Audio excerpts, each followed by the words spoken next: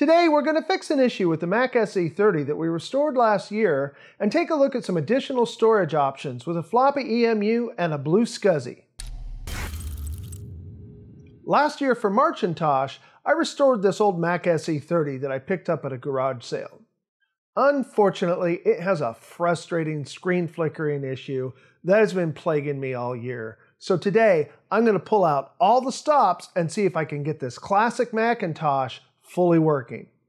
I also have a couple modern storage solutions that I can use with this, including an external Floppy EMU that will also work with Apple IIs, and a Blue SCSI SD to SCSI solution that'll let me give the 30-year-old hard drive in this machine a rest, because it sounds like a buzzsaw.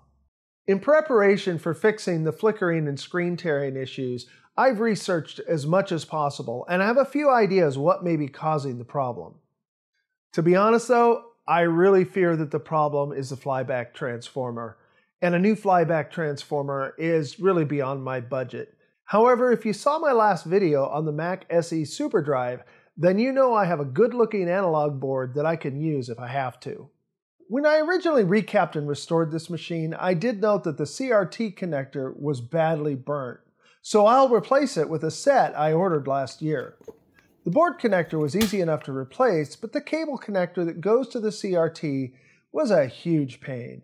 None of my Molex tools or tricks would work, so I finally resorted to cutting the old one away a little bit at a time just so I could be sure that I would not damage the pins.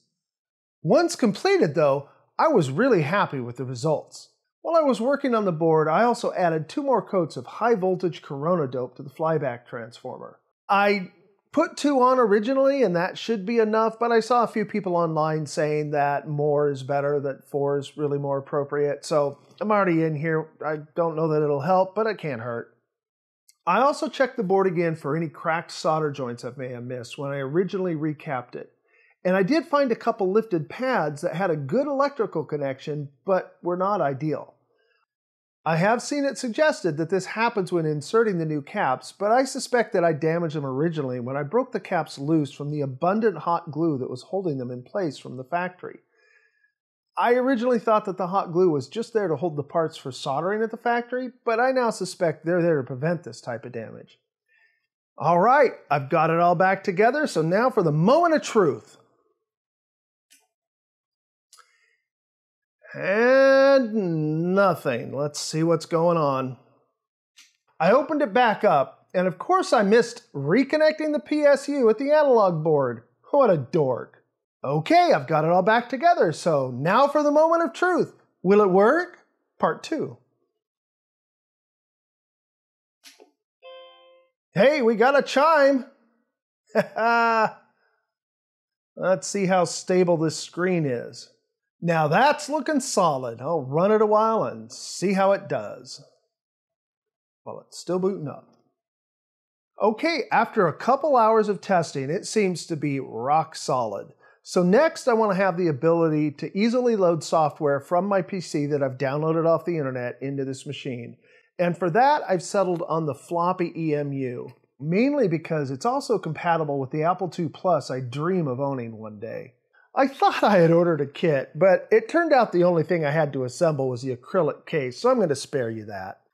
The Floppy EMU turns out to be a really slick product. It did come out of the box configured for the Apple II, but it was a really simple matter to download the Mac firmware, and updating it took all of 2 minutes. I had also forgotten that it came with an SD card that has a bunch of classic Apple II and Mac software preloaded. All I had to do was select the Oregon Trail floppy in the menu and it came right up on the desktop, just as if I had put a floppy in a drive. Then all I had to do was point my nephews at it and I got 3 to 4 hours of free burn-in testing. You must need to fix the wagon somehow, right?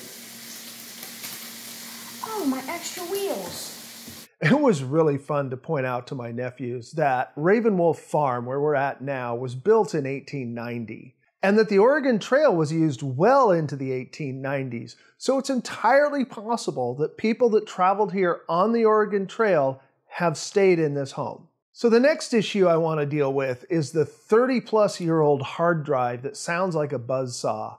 I just don't see the point in just driving it to its death. I don't know how many hours it has left in it, but I suspect not many.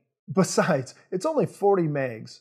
The solution I settled on is the Blue SCSI SD card to SCSI system. I like the fact that it was only $25 for the kit and I could seamlessly install it in place of the original hard drive or use it in conjunction with it if I wanted to. Assembly and setup of the Blue SCSI is beyond the scope of this video, but I plan to release a concise build and setup guide soon to help you through the process. I'll give you a hint though, it is a lot simpler than a lot of the guides and videos make it out to be.